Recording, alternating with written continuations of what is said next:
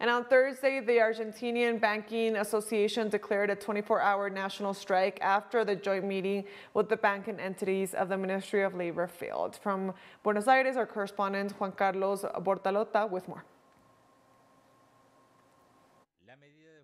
Workers had announced the strike days before, and it affected all banking operations in the country. They are demanding salary increases that match the inflation rate. It all came down to a strike. We closed our wage agreement in December, and ever since, we have been in both normal and informal negotiations at the ministry. Due to the close-mindedness of the business sector, unfortunately, we had to take this measure. We hope that during next Monday's meeting, and based on the strength of the strike, they will understand that we have to open this discussion and it should not only be limited to a percentage of salary increase. It has to match the inflation line or be above it. The bank workers blamed the failure in the negotiations on the banks that resist the union's request, which also includes the income tax paid by the sector's employees.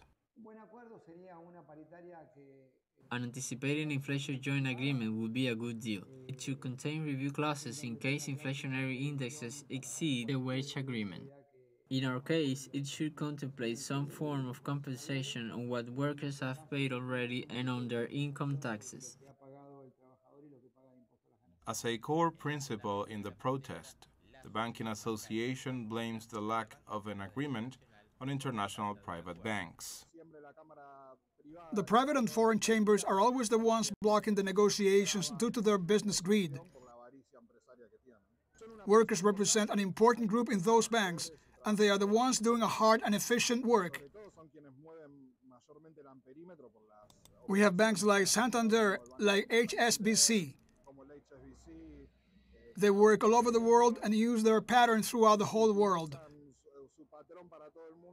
For some reason, they don't understand that here there's a strong organization, a union organization that is always active. We're not going to give up on our comrades' right. Bank workers' protests claimed the streets of Buenos Aires city and branched out to other inland regions of the country. Workers seek a solution for salary issues and demand income taxes to be partially paid by banks. In the meantime, the bank workers continue demanding their rights. Juan Carlos Bartolotta, teleSUR, Argentina.